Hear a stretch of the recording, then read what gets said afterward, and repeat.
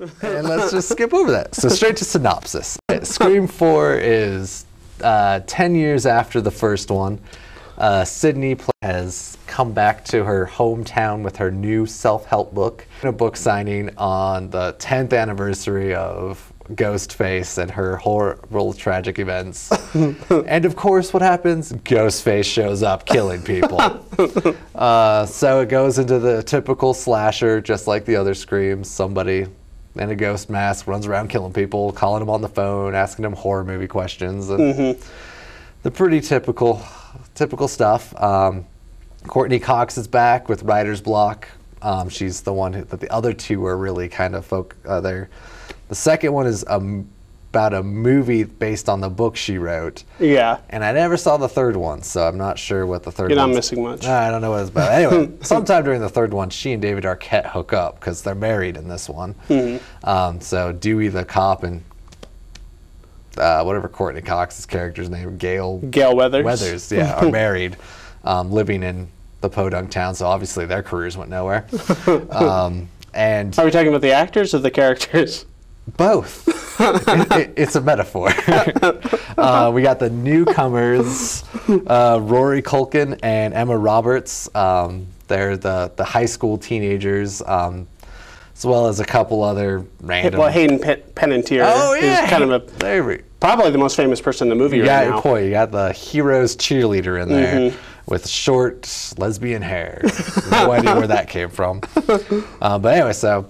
Yeah, star-studded-ish, but you got some newcomers to the series, and it's not, it's good for being the fourth one in a series. Usually by the time you hit a fourth one in a horror series, it's pretty much, usually there's time travel involved or some crap like that. They make that joke. Yeah, it holds true to actually the original, I think. A lot of explanation of, the horror movie stuff. They do a lot of stuff that the first one was all about. Where the cliches. The cliches, how to avoid them and stuff. And they're very self-explanatory throughout the whole thing. Yeah. Yeah, they got the two little, Rory Culkin and whoever his no-name partner is.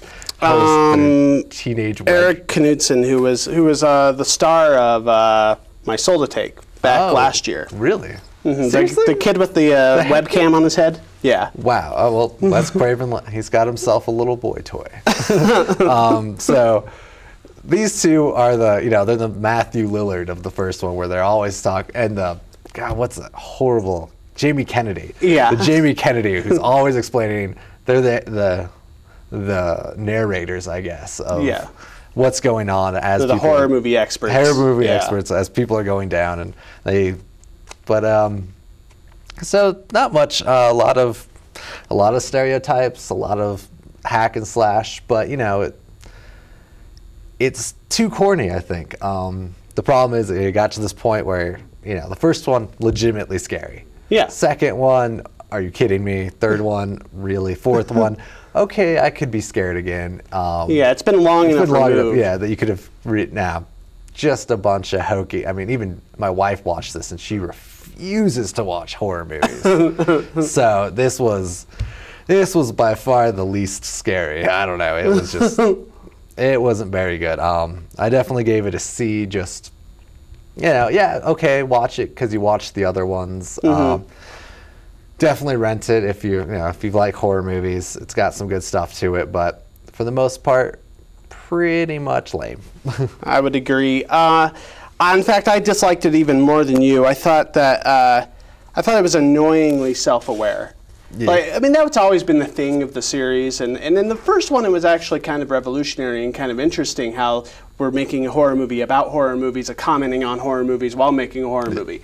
That was interesting back in '96, and then not so much anymore. And they even try and make a joke about that. So it's like self-parody of a self-parody of a self-parody, and it's trying so hard to stay clever and stay sharp and witty and ahead of its audience that I'm just like, quit it and give me a movie. I'm sick of this snarky.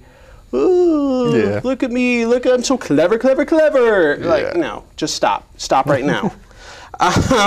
And I agree. It's not scary really at all. Yeah. I think at this point we could see this kind of horror on the CW. Yeah. Like it's barely R-rated, I think, and it's I mean, there's people get stabbed and whatever, but it's horror movie violence that's. We're talking about the man who made Last House on the Left. Yeah. We're talking about the man who made The Hills Have Eyes and Serpent and the Rainbow. Like, he has zero edge anymore. His movies are just like these squishy, fluffy things. They're just like Wes Craven just does not seem to either be interested in what he's doing anymore. He seems bored, or he's just really out of touch and just doesn't know what's scary anymore. And anyway, so I just did not really care for this movie at all. I thought it spent way too much time on the adult characters whom we already know, not developing into new characters at all. So in the end, when the killer's revelation is revealed, you're like, okay, I don't care about either of these characters at all. I don't care about really any of these characters except for the ones I already knew from the other movies. In fact, some of the characters that I enjoyed the most ended up getting killed, and I was like, oh, that's too bad, because they actually had something going on in this movie, and not a lot of other people did. The movie spends a lot of time wasting time, I think, and I just found it to be boring and self-indulgent. So I give it a D. Fair enough.